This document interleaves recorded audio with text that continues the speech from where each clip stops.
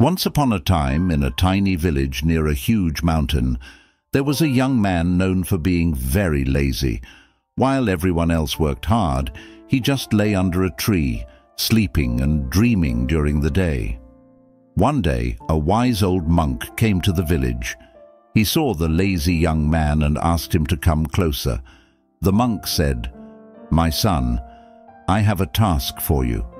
Climb to the top of that tall mountain and bring back a single crystal flower from the highest point."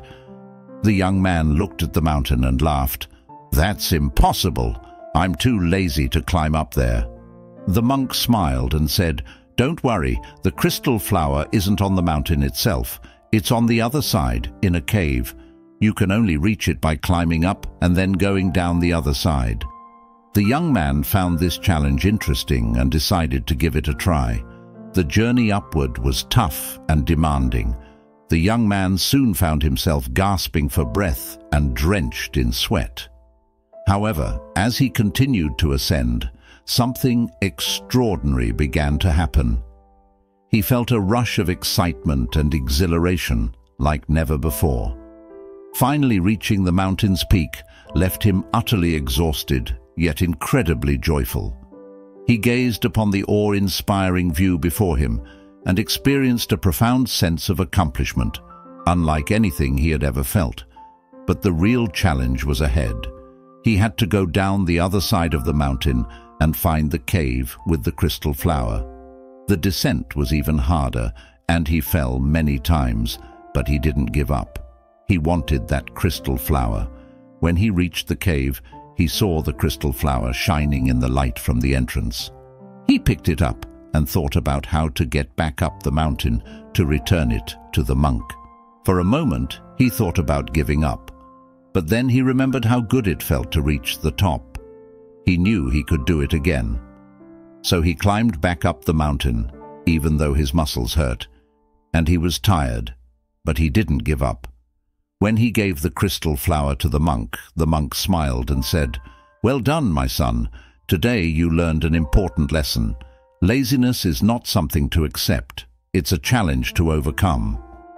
Laziness is not something you should accept or put up with. It's like a tough challenge you need to conquer, a big obstacle you must leap over. The young man nodded, understanding the wise words of the monk. He realized that he had always had the potential to do great things, but his laziness had held him back. Now he knew he had the strength and determination to overcome any problem he faced. The lesson from the monk's challenge is clear. Laziness isn't something to live with or tolerate. It's a challenge you must overcome. You must set ambitious goals, even if they seem really hard. You have to push yourself past your limits and keep going even when you face problems. Another important thing is to build good habits by having a routine and sticking to it. This helps you stay focused and productive, even on days when you don't feel like it. Also, it's vital to have a growth mindset. This means seeing challenges and mistakes as chances to grow and learn, not as reasons to give up. With this mindset, you can change how you think about failure and use it to get better. Remember that within each of us lies the power to triumph over the obstacles that hold us back.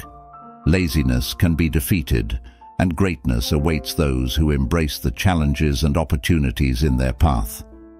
If you found this story motivating and would like to explore more stories that empower and motivate, don't forget to click the subscribe button and follow our channel. By doing so, you'll stay connected with us and continue to embark on journeys of inspiration and personal growth.